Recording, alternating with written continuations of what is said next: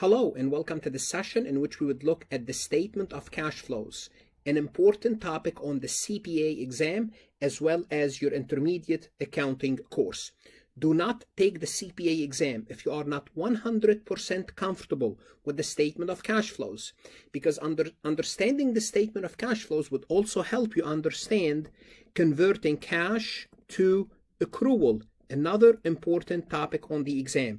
So you don't want to go into the exam not comfortable converting from accrual to cash, which is the statement of cash flow, or cash to accrual.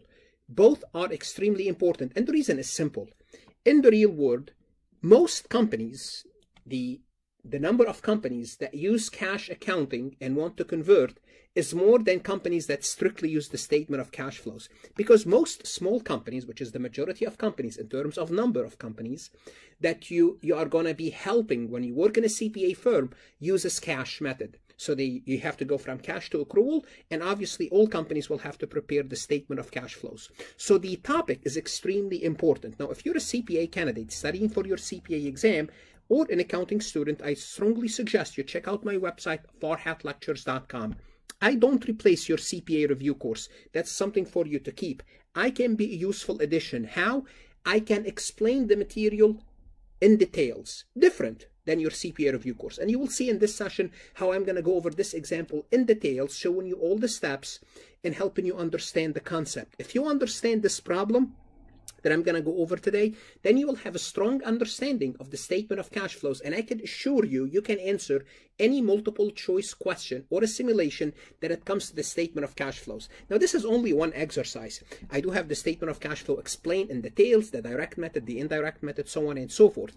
Your risk is 1 month of subscription. Try it. If it helps you, keep it. If not, cancel. That's your risk, 1 month of subscription. Your potential return is passing the CPA exam. And if not for anything, take a look at my website to find out how well your university is doing on the CPA exam. I do have resources and lecture for other courses, such as intermediate accounting. Please connect with me on LinkedIn if you haven't done so. And take a look at recommendations. Students that took my subscription and used my resources to pass the exam. Then see if it helped them and see how it helped them. Please connect with me on LinkedIn, Instagram, and Facebook. Now let's take a look at the statement of cash flows. To complete a complete statement of cash flows, you have to have 2 years of balance sheet, which we have here. You have to have an income statement, and you might have also additional information. So this, I'm going to treat this as a simulation, a big simulation. Most likely on the exam, you will not be giving that large of a simulation, in my opinion. You might be asked to complete a portion of the statement of cash flow. If it's the whole thing, it may not be as involved as this one. It could be, but if you can go over this, you will be fine.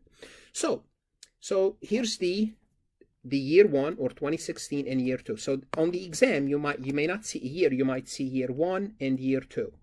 Okay, or sometime you may not see year 1 and year 2. They might give you the beginning balance and the ending balance, and those are the beginning balance year 1 and the ending balance is year 2. So you have to be careful how the information is given to you, because you need to interpret it. You need to interpret it and apply it within a problem. So you are giving the balance sheet. Additional information. 1.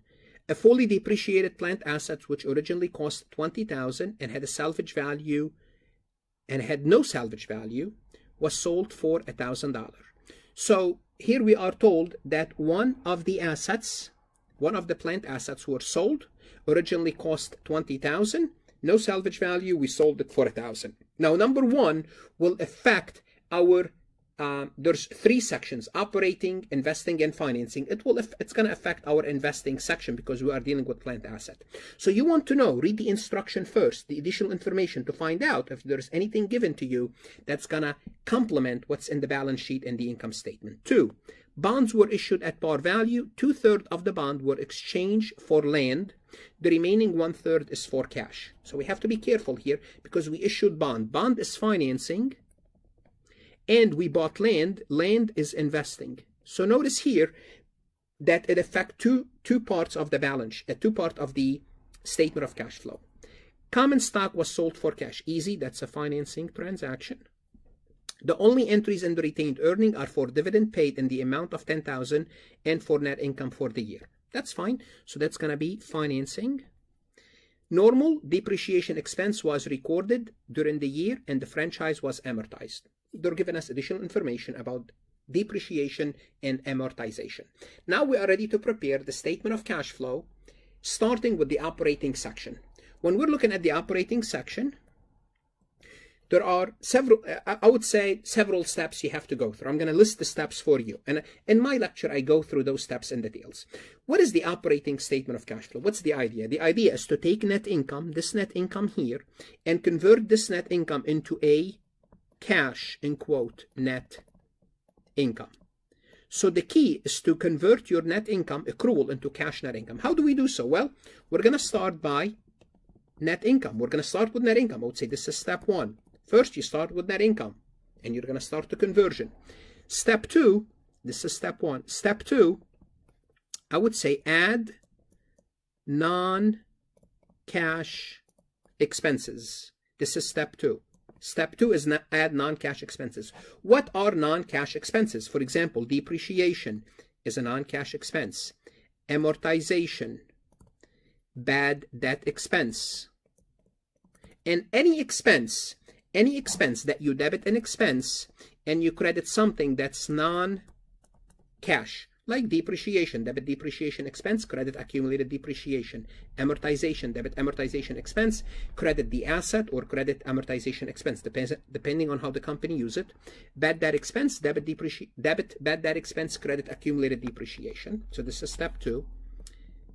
Step three, if you have any gains, deduct any gains, and if you have any losses, add the losses. This is step three. So we have step one is pretty easy, starting with net income. Step two, add non-cash expenses. Step three, deduct the gains and add the losses. And once we get to this, we'll explain the concept a little bit further. Step four is analyze current assets and current liabilities. And this will take a little bit more of work. Once we get to it, we'll analyze it. So the operating section, in my opinion, there are 4 steps, starting with net income. Net income is easy. Here's net income for you. Net income, $26,000. Now I'm going to make certain adjustments. I'm going to adjust net income to come up with my cash net income or operating section. Okay, what's a step one? We said step one is done. Step two is add depreciation, amortization, any bad debt expense. If we look here, they're not listed explicitly. Those numbers are not listed explicitly. Well, what does that mean? It means you have to come up with these figures. Well, then what do you do? If depreciation and amortization is not giving, then you have to figure them out. What does it mean, figure them out? It means you have to find out what happened from the balance sheet information. How would you find this out? How can you find what happened from the balance sheet information? You have to analyze the numbers. You have to analyze the figures in order to come up with that number. Okay, starting with amortization. We see that the franchise account went from 32 to 24.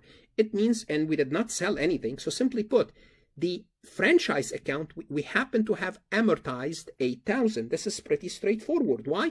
Because the account went from 32 to 24. It means this company, they will debit amortize expense and they will credit franchise. And the amount was in total of $8,000. Now notice, this is an expense, but we did not credit cash. This is a non-cash expense.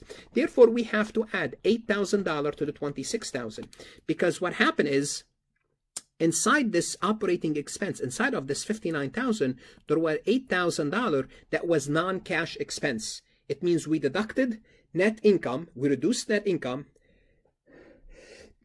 Sorry. It means we reduced our net income by $8,000, but we did not pay it in cash. Now let's take a look at accumulated depreciation. Accumulated depreciation,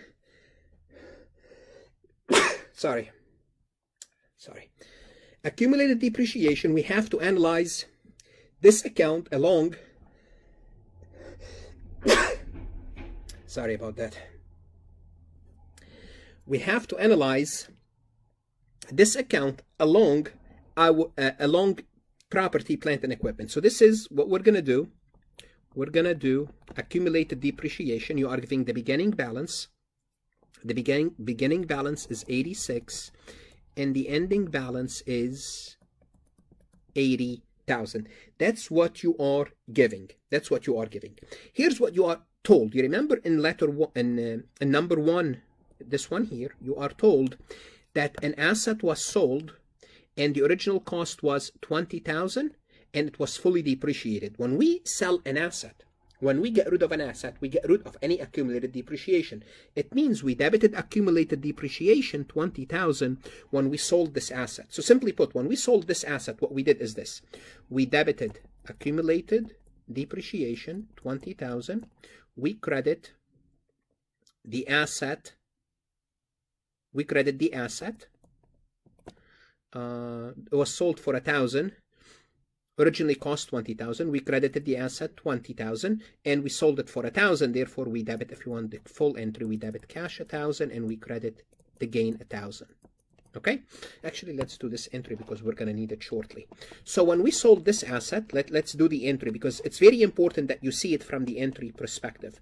From an entry perspective, we debited cash 1,000. We debited accumulated depreciation 20,000 because they told us it was fully depreciated. We credited the asset, which is plant asset. It doesn't matter. I'm going to call it plant asset. The original cost 20,000, and we had the gain of $1,000. Okay, because we're going to come up with that gain. That's why I wanted to do this. So now we started with 86. We reduced the account 20, but we end up with 80. What does that mean? It means we booked depreciation of 14,000. It means this was the depreciation expense. So on the exam, you might have to figure out depreciation expense from the information that's giving. I highly doubt it. They will give you something like this, but you want to be comfortable with this. Okay? So now we figure out depreciation expense. So let's complete step 2. Step 2, we add depreciation expense of 14,000. We add amortization of franchise of 8,000. And those are the, what we call them, non-cash expenses. So we're done. Let's delete the entries here. Let's delete the entries. So we're done with step 1. We're done with step 2. Okay? Now step 3. Step 3, it says, deduct any gains, add any losses. Well, we have, right, in the income statement, a gain of 1,000, and I showed you where the gain came from, $1,000. Now, why do we deduct the gain? The gain, this $1,000, increase our cash by 1,000. I'm sorry, I apologize. Increase our net income, increase this number by 1,000. But that's not an operating activity. When you sell an asset, that's going to be, remember I told you this is part of finance. Therefore, what we have to do, it increase our net income without increasing our cash for operating purposes. Therefore, we deduct it. And the same thing apply for a loss. If we sell something for a loss, we add the loss because the loss reduced net income without reducing our cash for operating purposes. Therefore, step 3 is deduct. We deduct the gain of 1,000. So we're done with step 3.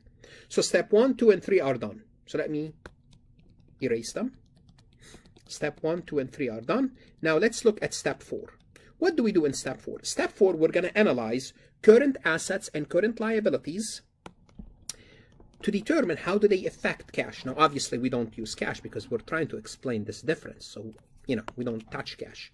Starting with account receivable, we see that account receivable went up from 74 to 79.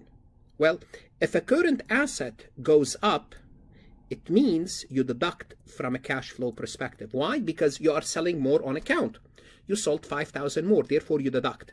If a current asset goes down, it means it's a positive to cash flow. So copy these formulas down. It doesn't have to be current asset. Any asset, same concept, except obviously cash.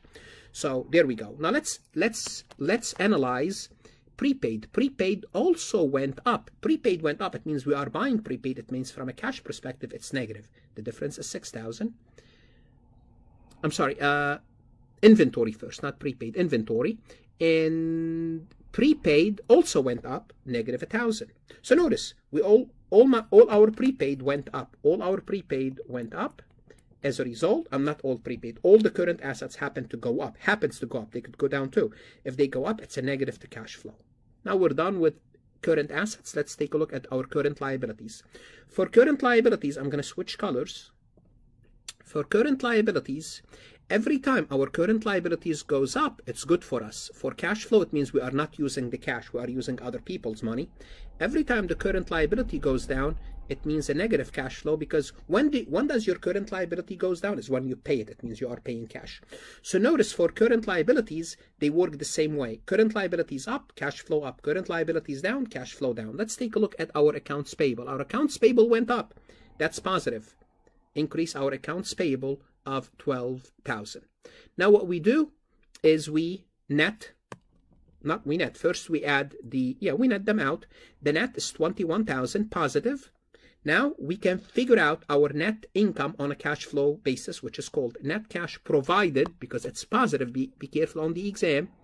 Provided versus used. This is not cash provided by operating expenses. So simply put, from a net income perspective, they only made $26,000, but from a cash perspective, they made $47,000. And the reason is simple. They had $14,000 of depreciation, $8,000 of amortization. Their current assets consumed some cash, but they used some debt as well to operate their business. Therefore, overall, net cash provided by operating activities is $47,000. We are done with the first section of the cash flow statement.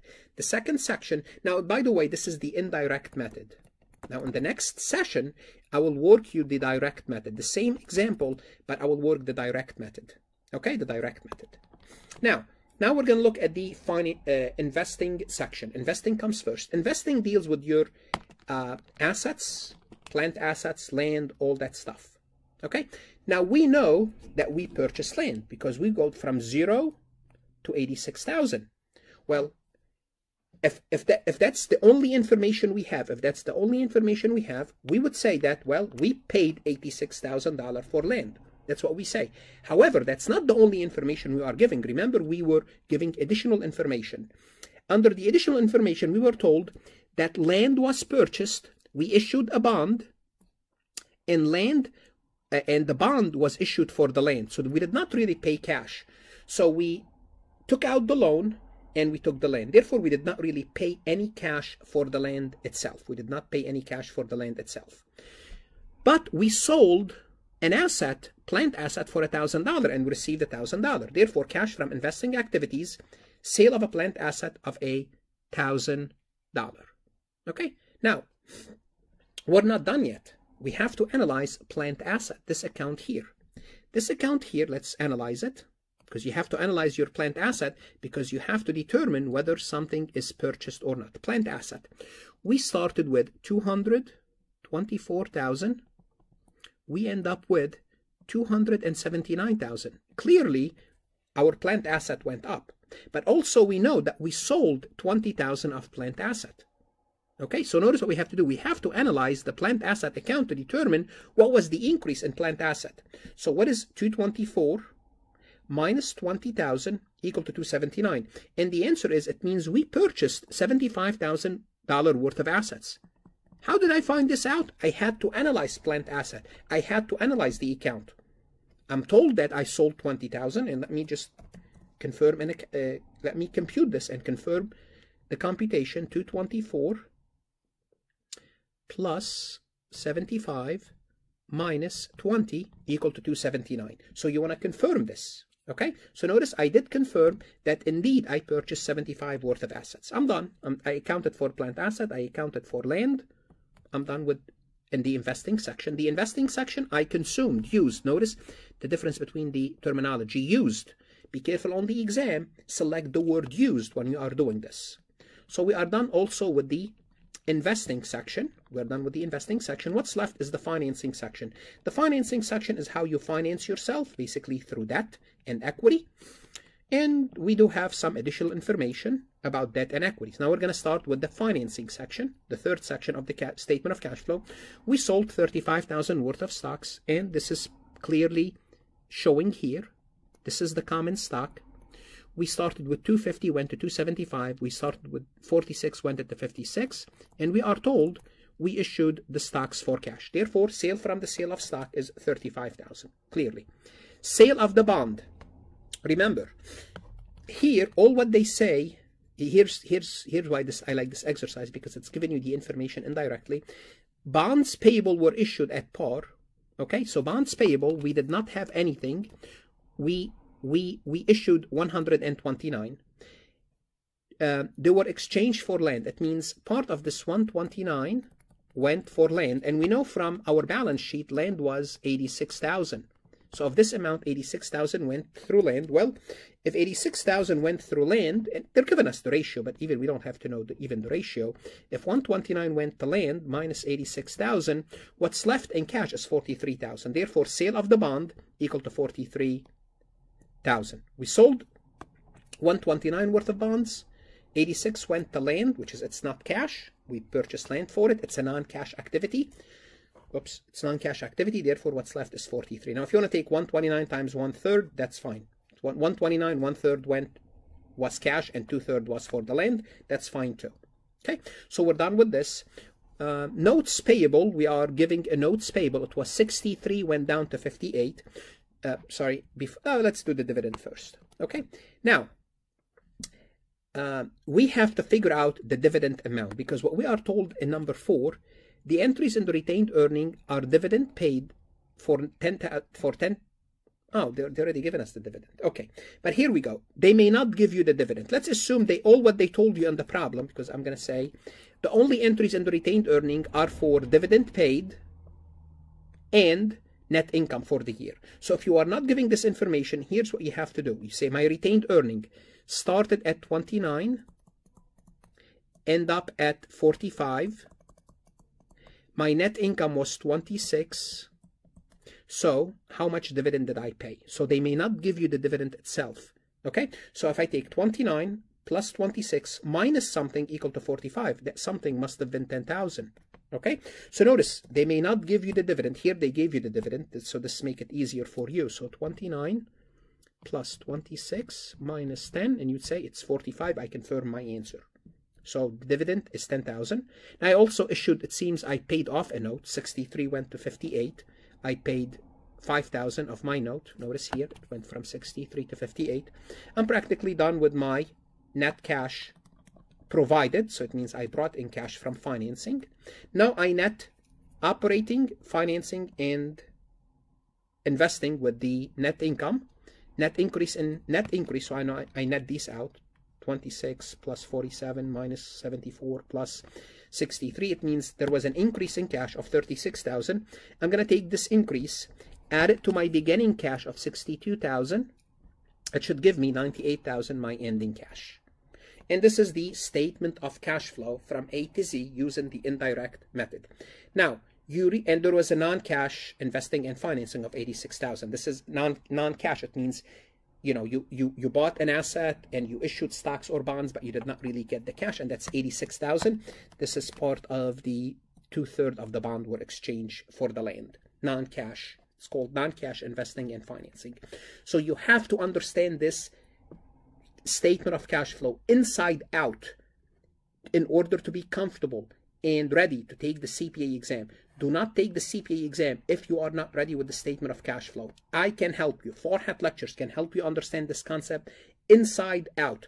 My material will mirror image your CPA review course. So when they cover the cash flow, I cover the cash flow. If you want to understand this better, have more confidence, check out my website, 4hatlectures.com. I can help you tremendously. Your risk is 1 month of subscription. Your CPA is a long-term investment in your career. Take it seriously, study hard, good luck, and of course, stay safe.